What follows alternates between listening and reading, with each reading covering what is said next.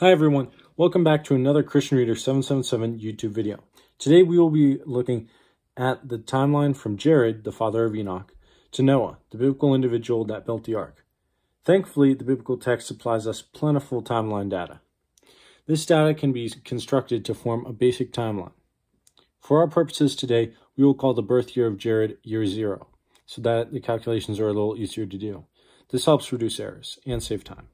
As you can see, the biblical text would seem to indicate that Enoch had been taken by the time Noah was born, indicating that he would not be accessible to answer questions about Noah, thus disproving Enochic myths regarding Noah's father Lamech, inquiring about his son's strange appearance.